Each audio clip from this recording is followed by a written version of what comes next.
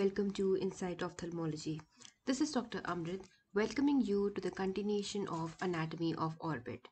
Today we are studying the various foraminas and fissures which are present in the orbit and the contents which are passing through them. Before we start, just a basic difference between foramina and fissures. A foramina is a circular opening in the orbit, whereas a fissure is referred to an opening which is slightly elongated. Example, the superior orbital fissure and the inferior orbital fissure. So what are the four main openings in the orbit that we are going to talk about in this video? We shall be discussing about the superior orbital fissure and its contents, the inferior orbital fissure and its contents, the ethmoidal foraminas, and the optic canal. Now first let us talk about the superior orbital fissure. In my previous video on the anatomy of orbit, I already described the superior orbital fissure as an elongated opening, as you can see over here, which is present between the lateral wall of the orbit and the roof of the orbit.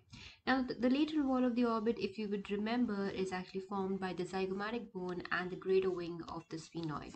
So if you see here, the greater wing of the sphenoid on one side and the lesser wing of the sphenoid on the other side, they are going to harbor what is called the superior orbital fissure. Already know that there are four important recti muscles present in the eye, and these are the superior rectus, the inferior rectus, the medial rectus, and the lateral rectus. These four recti take origin from a ring which is actually attached onto the superior orbital fissure, and this ring is called the common tendinous ring because it is serving as a common tendinous origin of the four recti muscle in the eye. This ring is also called the annulus of Zinn. This ring is attached on the superior orbital fissure, as you can see, in such a manner that it is actually dividing the superior orbital fissure into a superior compartment or an upper compartment, which is the part of the superior orbital fissure above the level of the common tendinous ring. And then we have a middle compartment, which is the compartment of the superior orbital fissure within the limits of the common tendinous ring, and an inferior compartment or the lower compartment which is present below the level of the annulus of Zinn. Now let us talk about the various contents of the superior orbital fissure. First, we shall discuss about the upper compartment or the superior compartment of the SOF or superior orbital fissure. The superior orbital fissure compartment, the superior compartment, basically has the three nerves, and these three nerves can be remembered with the mnemonic of LFT. Okay, you know, it's also an acronym used for liver function test. So LFT is a mnemonic to remember that through the superior orbital fissure, what passes is the lacrimal nerve, which stands with L. Then we have the frontal nerve, and then we have one more cranial nerve, which is the trochlear nerve. Okay, now here, if you would remember from the anatomy of the trigeminal nerve and its first division is the ophthalmic division. So that is represented as V1. Okay, V is the fifth division, that is the fifth cranial nerve, that is the trigeminal nerve, and 1 refers to the ophthalmic division of the trigeminal nerve. So the lacrimal nerve and the frontal nerve, they are the branches of the ophthalmic division of the trigeminal nerve. The trochlear nerve is the fourth cranial nerve, and then one more structure which is represented here in blue is the superior ophthalmic vein, which passes through the superior compartment of the superior orbital fissure. Now, what are the structures which pass through the middle compartment of the superior orbital fissure? The structures which are passing are basically the nerves. So we have basically the third cranial nerve, and we know that the third cranial nerve has two divisions, the superior division and the inferior division. So both these divisions are going to pass through the middle compartment of the superior orbital fissure. So this is represented as here by the letter 3. Okay, by the number 3. Then there's another cranial nerve which passes in between the superior and the inferior division of the third nerve, and that is the abducent nerve, which is the cranial number 6. Okay, and there's one more branch of the ophthalmic division of the trigeminal nerve which is passing through the middle compartment, and that is the nasociliary nerve. So a mnemonic to remember that is the nose is present basically in between or in center of our eyes, and therefore the nasociliary nerve or the nasociliary branch of the trigeminal nerve also passes through the middle compartment of the superior orbital fissure. Now, what about the inferior compartment of the superior orbital fissure? The inferior compartment is very simple to remember. The only vein which is passing is the inferior ophthalmic vein. Now here I want to draw your attention towards a point that the trigeminal nerve is the fifth cranial nerve, and the trigeminal nerve actually has three divisions: the ophthalmic division, the maxillary division, and the mandibular division, which are represented as V1, V2, and V3. The ophthalmic division has three branches, and all the three branches are passing through the orbit, okay, and they're going towards the eye, and therefore it is called the ophthalmic division. Now the three branches are the lacrimal nerve, the frontal nerve, and the nasociliary branch. The lacrimal branch and the frontal branch, if you would remember, I told you they are passing through the superior compartment of the superior orbital fissure, whereas the nasociliary branch will be passing through the center compartment of the superior orbital fissure. The maxillary division does not pass through the orbit, and the mandibular division also does not pass through the orbit. Now, another fissure is now the inferior orbital fissure. The inferior orbital fissure, as you can see over here, is present between the lateral wall of the orbit and the inferior wall of the orbit, and that elongated structure is called the inferior orbital fissure.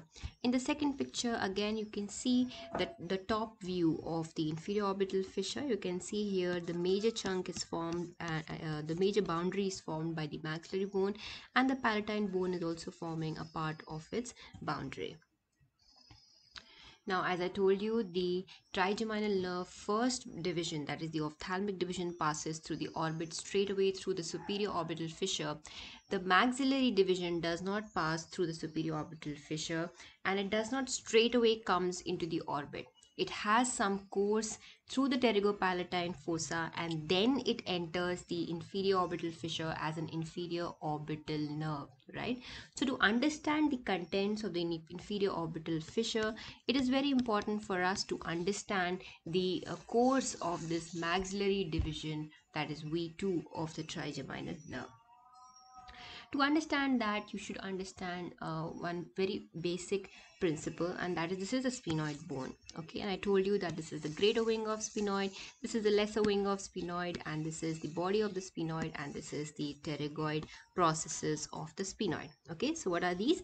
These are the pterygoid process of the sphenoid bone. Right now, if you would identify, this is the orbit, and what is the bone over here? This is the maxillary bone, which is harboring the maxillary sinus, and this is the location where you're going to find the pterygoid process of the sphenoid bone. So there is a fossa or a space in the form of an inverted triangle present between the orbital apex above, the pterygoid process behind, and the maxillary bone in front, and this inverted pyramidal fossa or space or cavity is called the pterygopalatine fossa. This pterygopalatine fossa is very important for us to understand the course of the trigeminal maxillary division. So what happens over here is that the V2 division, which is the maxillary division of the trigeminal nerve, it does not enter into the orbit straight away. As you can see over here, it is not entering through the superior orbital fissure. This is the V1 division. The V1 division has decided to go to the superior orbital fissure. However, the V2 division has to come somehow into the orbit, but it does not come straight away through the inferior orbital fissure. Okay, so it enters from the skull first into the pterygopalatine fossa, which is situated here, and the opening that it uses in the skull is called the foramen rotundum. Okay, so through that foramen rotundum, it enters into the pterygopalatine fossa. Over there, it gives a branch to the zygomatic or to the cheek, and that is called the zygomatic nerve. And once the maxillary division, that is the V2, has given the zygomatic branch, now it will form what is called the infraorbital nerve. Okay, so this is called the infraorbital nerve. So as the name itself suggests, infra means inferior, orbit means orbit, so it is in the inferior aspect of the orbit. So this infraorbital nerve is then going to enter the inferior orbital fissure, and then it's going to travel in the inferior orbital groove. So this is the summary of what I explained to you just now. The maxillary nerve exits the skull through the foramen rotundum, and then it travels through the pterygopalatine fossa and finally enters the orbit at the infraorbital fissure and travels in the infraorbital groove. After it gives that zygomatic branch, the nerve will form the infraorbital nerve, and as it is traveling into the floor of the orbit, ultimately it's going to emerge from the maxillary bone about 1 centimeter below the inferior orbital rim through an opening which is called the inferior orbital opening.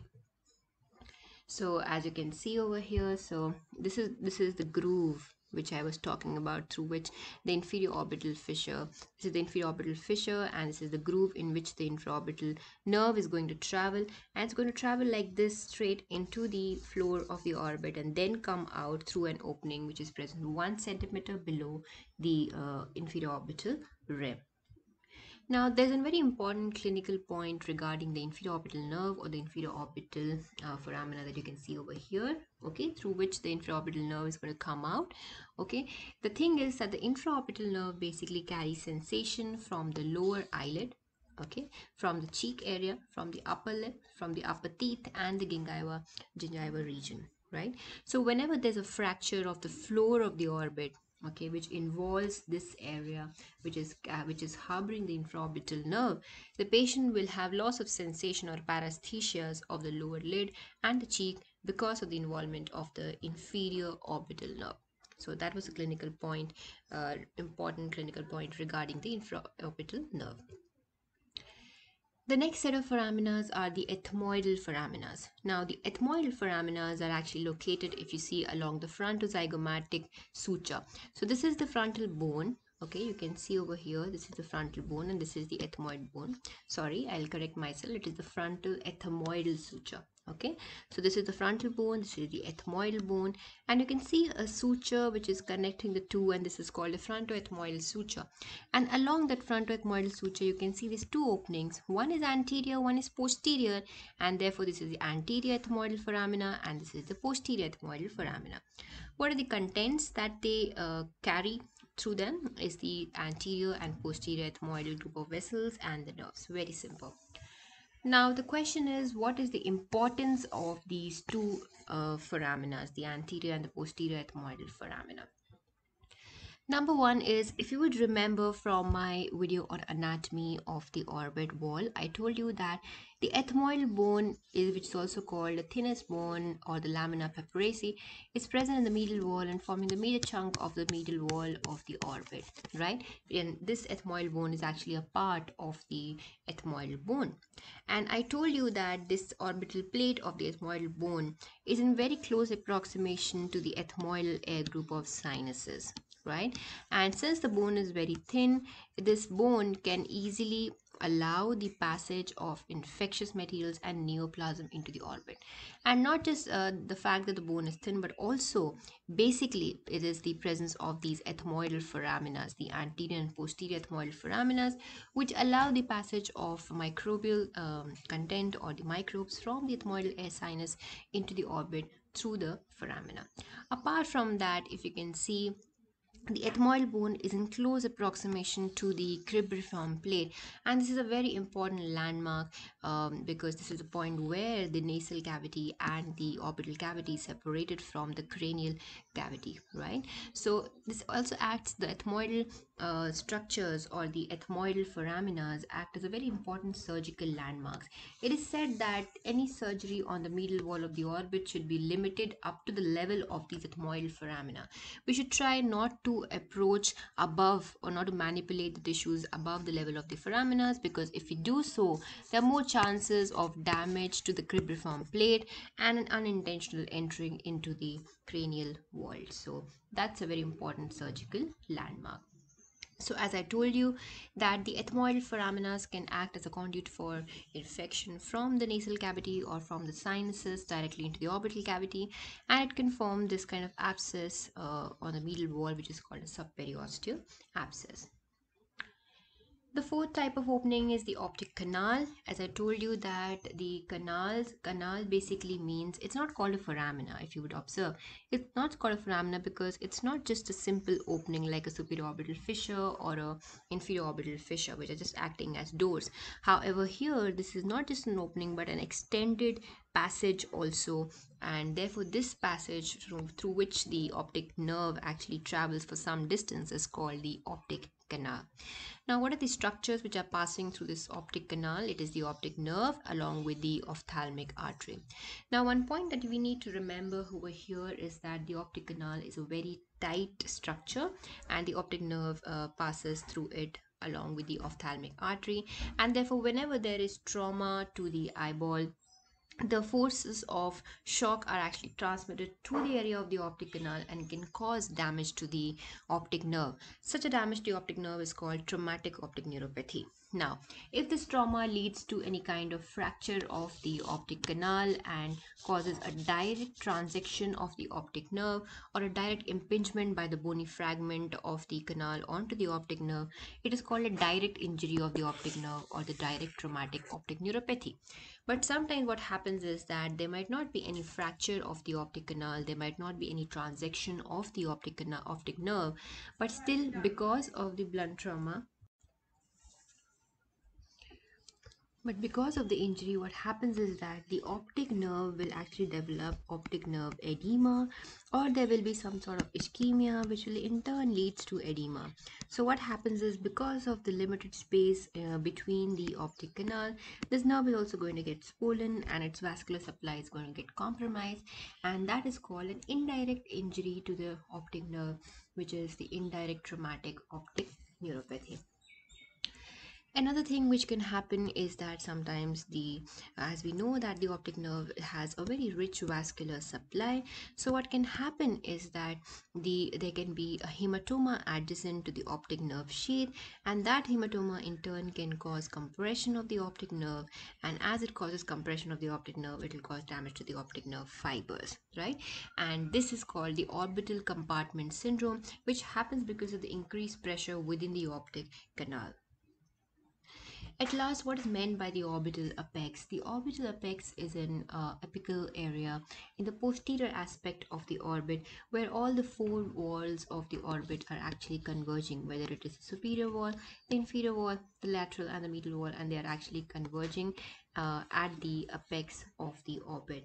And the important structures which are present at the apex of the orbit is specifically the canal and the fissures is the optic canal and the superior orbital fissure. This is very important for us to remember because we have clinical conditions like the superior orbital fissure syndrome and the orbital apex syndrome. So what is the difference between the SOF syndrome and the orbital apex syndrome? In the SOF syndrome, what will happen is you will see the signs of disease which will affect only the structures which are present in the superior orbital fissure. That means your lacrimal nerve, the frontal nerve, the trochlear nerve, which is the fourth cranial nerve, will be affected. Apart from that, third cranial nerve will be affected, both the superior and the inferior division. The nasociliary branch will be affected. The sixth nerve will also get affected. However, the optic nerve will remain intact. The vision will not be affected. Whereas in orbital apex syndrome, both the optic canal structures and the superior orbital fissure structures are going to get affected. So apart from seeing all the efferent problems, all the problems related to the third, fourth, sixth cranial nerve, apart from the V1 division of the trigeminal nerve, you're also going to see the problems related to the second cranial nerve, that is the optic nerve. So that's the basic difference between SOF and orbital apex syndrome. So that's all for today. Thank you and have a nice day.